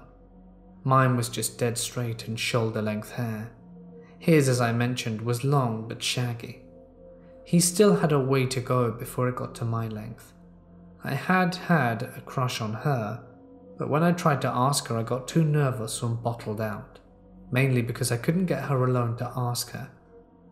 Amy was hanging out with us at the time, and I had to hype myself into asking her again, but by the time that happened, Callum had moved in, and my world changed forever. Everyone groaned at my answer, even Callum, who made a joke about me wanting to date all of the girls in the group and being a man-whore. I can't remember what he said exactly, but I know he put an arm around my shoulder and pulled me close so he could screw up my hair. "You know," Lexi said, "you and Callum would make a cute couple," and then added, "We could use a gay couple to bring some sassiness to the group." Callum sheepishly laughed and said, "Yeah, good one," before gently pushing me back to how I was sitting before he grabbed me. I stoked the fire and stood up. I needed to pee, so I walked away from the fire to the crest of the hilltop. I didn't go far in total darkness. I stood close enough to the fire, and they could still see me, but far enough away to have privacy. I started staring at the hill as I relieved myself, when I noticed something I had seen earlier. A circular orange-red glow from the lighted tip of a cigarette. My urine flow stopped mid-pee. The man from the street lamp was back. He was at a distance away, but close enough that all I could see of him was the tip of his lit cigarette. His eyes were on me again. I could feel them bearing into me. A light emerged where the guy's hands would have been. It was like a small flashlight. He whirled the letters C, U in the air, and then it switched off. The cigarette fell to the floor and I could just about hear the sound of him making his way through the tall, knee-height meadow grass as he walked away down the other side of the hill. Once he was gone, I carried on my business. From behind me, I heard Joey call out to stop touching myself, which of course made everyone laugh, even me, although it was nervous laughter. I returned to the circle around the fire, not knowing whether I should warn the others or not. I looked at Callum's side on. I just took him in for a moment. His button nose, his eyes, his noticeable but not too prominent cheekbones. He had a pretty face for a boy, although it was clear he would grow up to be a handsome and chiseled young man. He seemed to be relaxed and happy, so I decided not to ruin it and keep what I saw to myself, a decision I would later come to regret. We carried on talking for a while. After 2 of the 4 bottles of wine had been drunk, someone, I can't remember who, suggested that we roll down the hill in the dark. Everyone has rolled down a hill as a kid, and for some reason in everyone's tipsy state, doing it in the dark was an amusing prospect. Joey decided to stay at the fire to keep an eye on it, letting the rest of us roll down the hill. Callum had never consumed alcohol to this level before, and was a lightweight. It had gone to his head a bit too quickly. He wasn't massively drunk, but he couldn't quite walk without staggering a little, and he didn't want to roll alone. So he grabbed a hold of me, pushed me down to the ground, straddled me, and we rolled down the hill. It was a weird moment for me. I knew the creepy cigarette guy was out there, but in the arms of the boy I loved, so there was a sense of joy there too. When we got to the bottom of the hill and stopped rolling, he didn't get up right away. He kissed me. I kissed him back, but before we could make out or anything, we heard heavy footsteps behind us, moving amongst the grass. We both shot up and ran up the hill, neither of us saying anything to each other.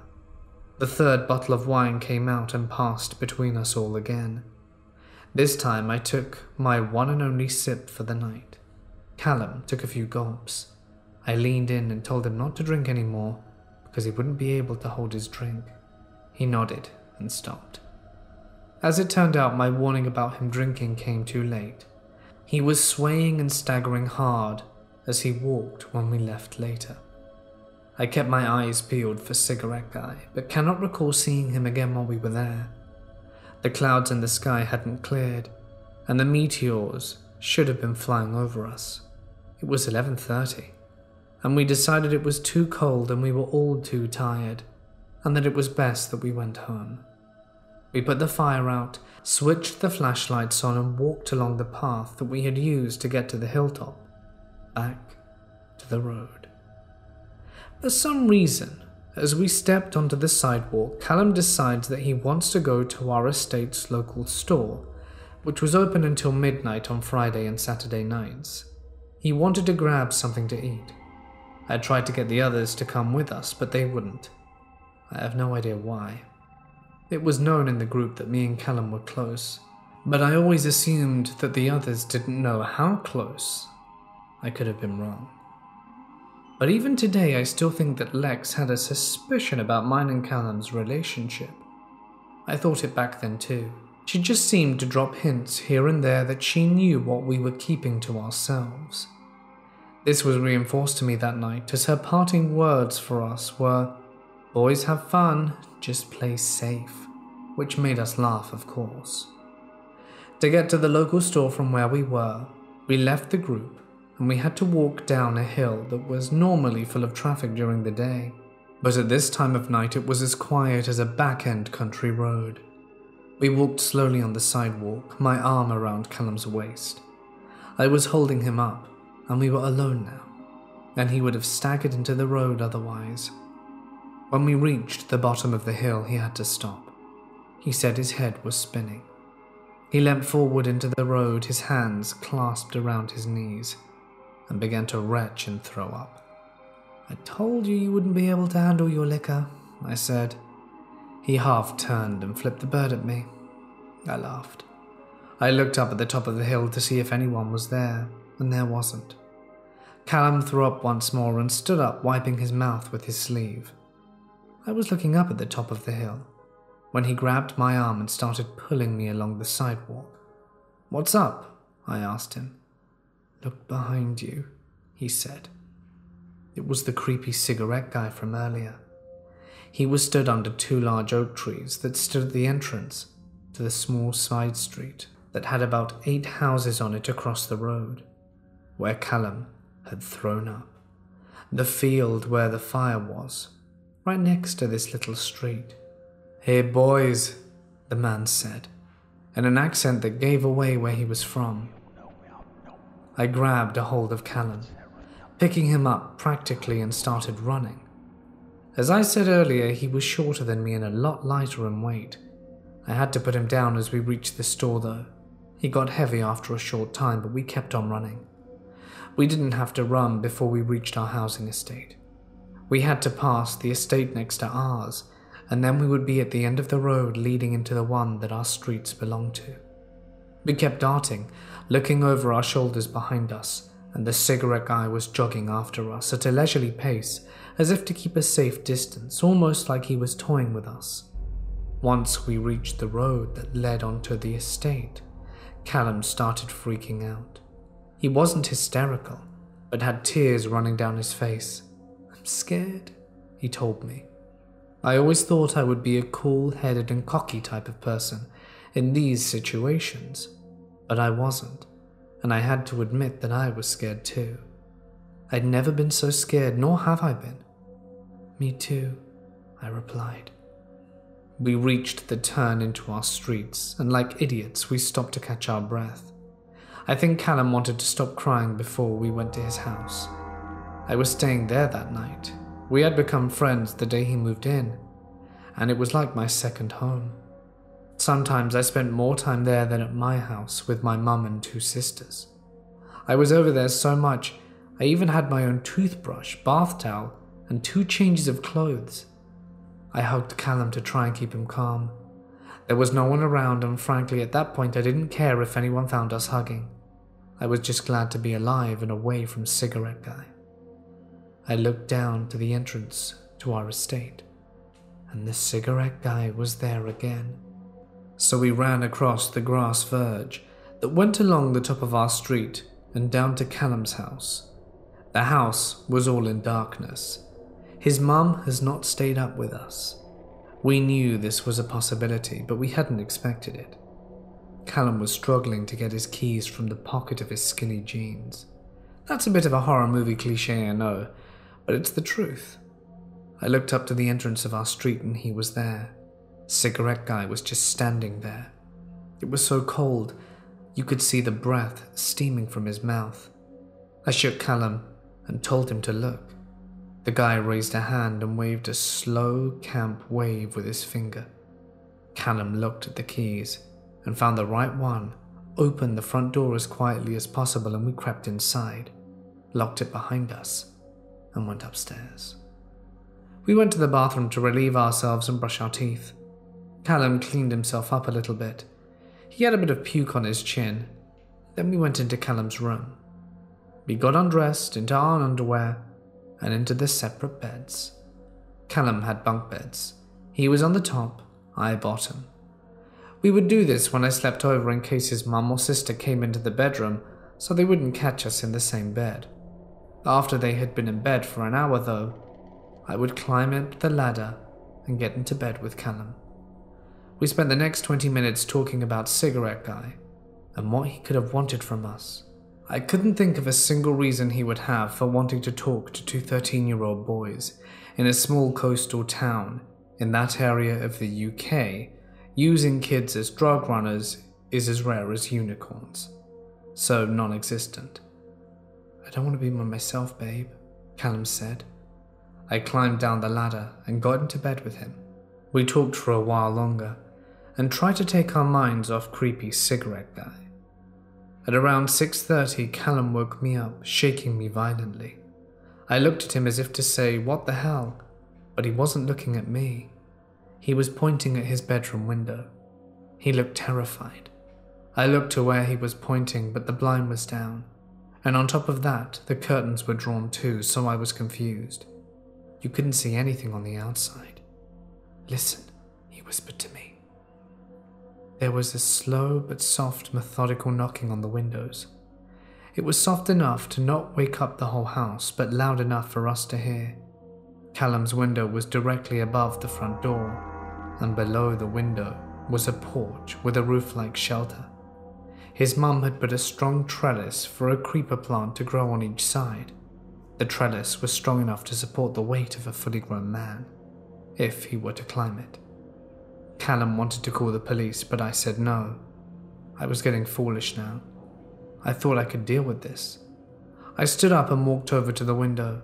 I went to one side and peeked around the blind.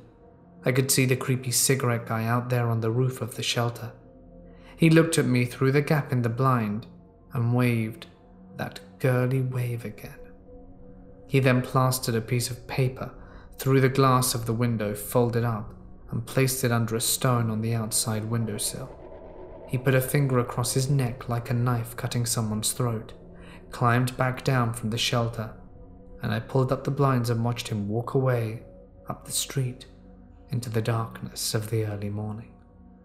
Once he was gone, I opened the window and grabbed the piece of paper. I unfolded it, and there was a message scrawled in terrible handwriting which read, "Watch your backs, you little craps. I know where you live." I showed the note to Callum. He begged me to tell his mum and call the police, and I told him we needed to relax and think about how to proceed very carefully. It could be a mistake, I told him. He may have mistaken us for someone else who didn't pay him or something like that. Really? Somehow I highly doubt it. Who would mistake us for the Cray twins? Callum said. Honestly, he did have a sassy side that would come out in intense situations. We folded up the letter and hid it under the black rug Callum had on the floor. I went to the bathroom to wash my hands and then came back to bed. We slept through until 10 a.m. and decided not to tell anyone. We wanted to see if the guy would show up again, and we agreed that if he didn't, then we'd have nothing to say. We never saw him again. We asked Jake, the pot dealer who his friend in the baseball cap and tracksuit was, and Jake said he didn't know anyone dressed like that, or anyone from Liverpool. After that, we said nothing more to no one. Callum and I stayed together for another 1.5 years before we decided to mutually end things. We both had met other people we liked. I have now married the girl I dated after me and Callum split, and we have a child together, and I'm working as an English teacher at high school level.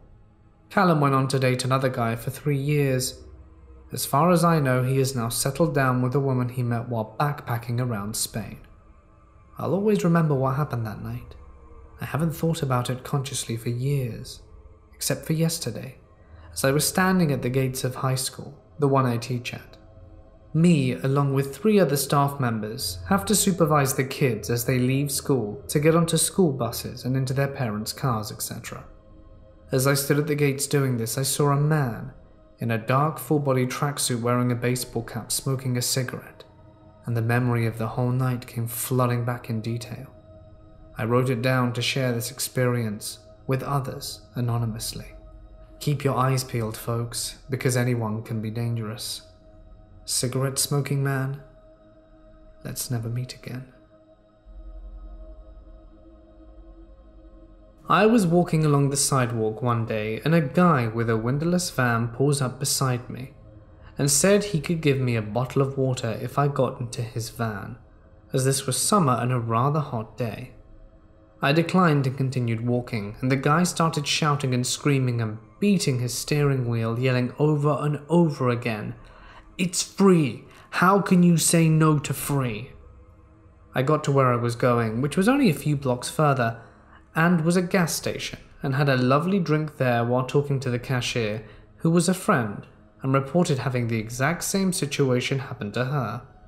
By chance I was still there, late that evening, when the shift changed and the incoming cashier reported strange windowless vans idling in the back corner of the lot out of the light. Call the police, was what I felt like saying, but as it happened, a rather sizable dude was in the area. He overheard us swapping stories and announced he was going to take care of it. I don't know what happened. None of us three ever saw the van again. Or the big guy, for that matter. This happened a few months ago. I'm a 24-year-old female and probably couldn't defend myself from a 10-year-old. I went to the grocery store to pick up some things the other night. When I got to the register, there was a man helping me bag my groceries while the cashier was checking me out. I was buying some dog treats and he asked me what kind of dog I had. I said, a golden doodle. And he said, oh my gosh, me too. I didn't really get enough vibe from him, but he would stare and not break eye contact at all. I chalked it up to him missing social cues and trying to be friendly. After I paid, he started pushing the cart for me out the door. This isn't uncommon, as they typically help you take your things to the car. I have social anxiety and feel very awkward and guilty for them having to do that for me, so I always tell them that I'm good and thank you. And every other time they've said, okay, have a good one. When I gave my usual reply to this guy, he said, nope, I got it, very bluntly, and stared at me the entire time. I instantly got a bad vibe from him. It was about 8 at night, and barely anyone was there. He said, well, my shift's over, so I'm walking to my car now anyway. Weird because he didn't clock out, but maybe he had before he did this last checkout. He was very talkative in the store, asking tons of questions about my dog and telling me about his, but when we got outside he barely said anything. I started asking questions about his dog because I felt anxious with the silence, but I really regret that. He took it as an interest and immediately said, well, if you give me your number, you can meet him, and just stared yet again. Oh, I'm sorry. I don't give my number to strangers. I don't want to say no because I have a boyfriend because he seemed like he might get angry over that. When we loaded all the groceries in my trunk, I was thinking, thank goodness, I can get out of here now. But no. The cart was between me and him, and he was positioned on the driver's side, so in order to get to my door, I would have to go past him. Well, I gotta get home. My dog's waiting for his treats. He just stared. I realized I was gonna have to go past him if I wanted to leave, so I looked around to see if anyone else was in the parking lot in case something more happened. No one. I started to get extremely nervous. He could push the cart into me or just grab me himself. I've had this traumatic experience before, and my problem is that I don't have a fight or flight. I just kind of freeze. Just like that, he starts walking away, pushing the car to where they are returned in the parking lot. I take the chance to get into the car and lock the doors immediately. I wish I left then, but I needed a moment to breathe, and I saw in my side mirror him getting into his car. I quickly put the car in drive and drove out. The exit is a stoplight, and just my luck it's red. I'm turning left. I see his car right behind mine not 30 seconds later. I panicked, but then I thought, he said he's going home. It's nothing. I only live 2 minutes from the grocery store. I made the turn, and he was hanging back. I didn't put my blinkers on for the next turn, and he made it too. The next turn was a stoplight, and then the turn for my road. As I get to the light, it's red again. I thought maybe I should drive to a police station just in case, but as soon as that thought came in to my head, the light went green. My boyfriend and I only moved here 2 months ago, so I didn't think in my head how to get to the station, as I'm terrible at using my phone while driving, and I'm not even 30 seconds from the last turn onto our street. Our street is a dead end with only 4 houses on it. It's very long and we were at the end. No one goes down it unless they live there or are lost. I turn, and he makes the turn. I literally just directed him to my house. Thankfully, I have Bluetooth and called my boyfriend. I said, a guy from the grocery store is following me. Turn on all the lights, open the gates, and let Nike out. Nike is his German Shepherd, and he was trained to be a German police dog, and then got extra bite training. He can hold someone for up to 6 hours. So now, knowing he was outside, I wasn't nervous. I was nervous that my boyfriend wouldn't have gotten the gate open in time, and I would have to either sit in my car or get out fast and put the code in. As I pulled in, I saw the gate was open, and my boyfriend was on the front porch with Nike on a leash, and has his firearm in the air. I fly through and down the driveway, and this guy follows. Does he not see the firearm and guard dog? Well, he did at that moment because my boyfriend let Nike go, and he charges the guy's car. He jumped up at the driver's window, frothing at the mouth, showing all his teeth, and the hair on the back standing up. He looked terrifying even to me, and he was protecting me. I gave Nike his command to come back, hoping this guy got the hint that if he gets out of the car, he's going to perish. And hint he got. He reversed the car so damn fast out the driveway he nearly hit the gate. I collapsed on the front porch and hugged my boyfriend. Nike got steak for dinner, and I reported the man at the grocery store because I remembered his name on his name tag purposefully. They later contacted me that he had been served his termination papers. This happened a few months ago. I was at my friend Will's birthday party. We met at a nice big park and spent the evening swimming and making mojitos. I spent most of the evening talking to a mutual acquaintance of Will and me, Oliver. Early on, we noticed that me and Oliver lived in the same part of town and decided we'd go home together later, since it was quite a long way. I'm a small female, so the prospect of not having to ride the subway alone in the middle of the night was calming, to say the least. As the evening progressed, Oliver became more and more flirty with me. I brushed it off and didn't engage on that, since I have a boyfriend and Oliver knew that. Eventually the party started breaking up, and I was still chatting with Oliver as the other party guests were packing up their stuff. That's when I felt his hand on my butt. I told him calmly to stop touching me, and he obliged. As I tried to explain to him that touching me was not okay, he suddenly became aggressive, called me desperate, amongst other things. At first, I got him to calm down and even apologized to him.